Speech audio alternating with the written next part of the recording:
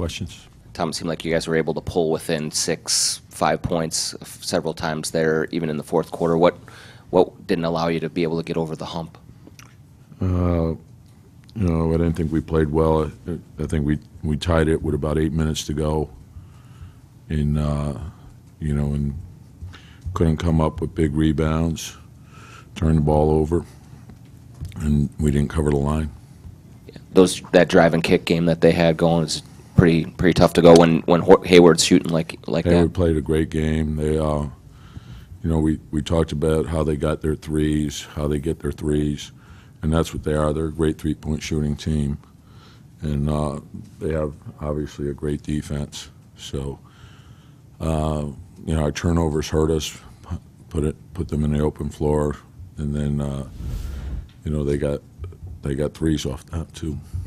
With a lot of those driving kick threes, what did you think defensively? Anything you think could have been done differently rotation-wise? No, well, because of the way they play, when you have, and it's what we try to do as well with guys off the dribble, and Hayward and Tatum and Morris are guys. They're wing players that could put her on the floor, and so your body position has to be correct.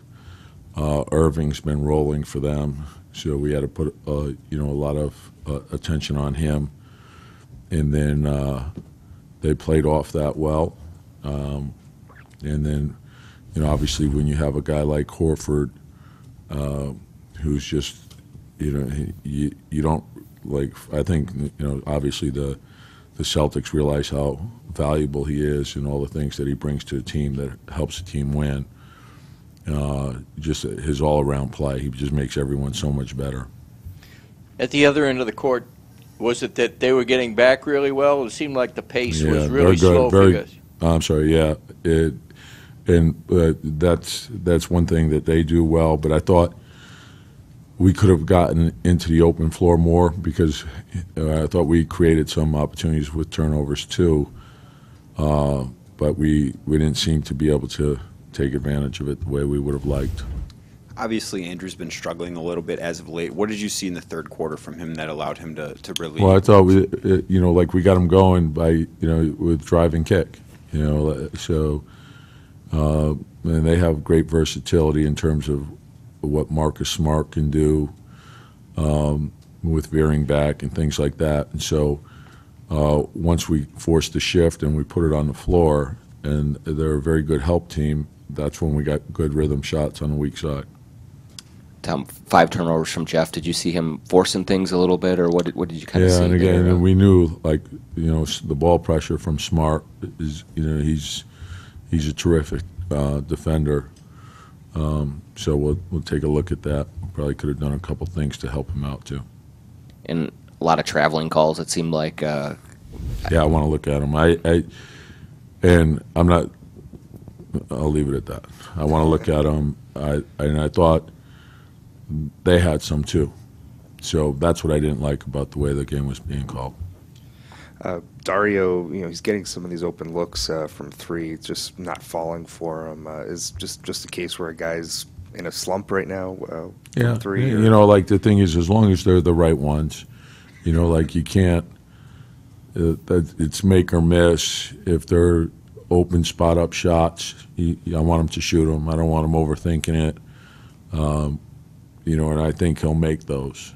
And so, but he also has the ability to put it on the floor and make a play. He's very aggressive going to the offensive board.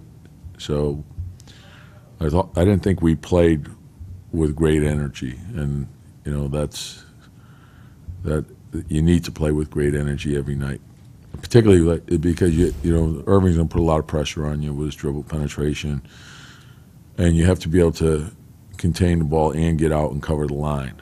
And you can't do one or the other. You got to fly around. You can't, like if you stand and watch, you're in trouble.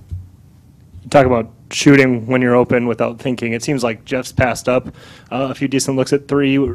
Would you prefer him, I guess, to attack as much as he is, or would you like to see him pull a few more of those? Yeah, no, I want him to shoot. I think shot preparation is so important. and we have guys that are looking for each other, and they're looking to make plays. I like the unselfishness of the team. There's penetration, and then they're looking to make the right play, and then we got to be ready to shoot it. You're only going to be open for a split second. So knowing when to shoot, knowing when to pass, that's a big part of winning. Shorter stints for Gorgie and those 2 bench rotations. Is that just because you wanted Cat to space the floor a little bit more against those teams? Yeah, I was trying to match him more with Horford, and we extended him more because I felt like we needed more scoring at one particular point. And, I thought Gorgie gave us really good minutes in the fourth quarter. Coach, with the 2 point guards at the end of the game, what does that give you with having the secondary pick and roll you've talked about before? Can you went to like a 2-man game a lot? What does having Jeff out there with Derek to close do? Yeah, and also the other thing is, what you get with Wig out there, and Cov is going to be, because he's going to guard the primary scorer and give us the 3-point shooting. But I like having, I felt we needed guys that could go off the dribble too. And so having the, Derek and Jeff, and then Wig also in transition, I wanted to try to get going and speed up the game a little bit.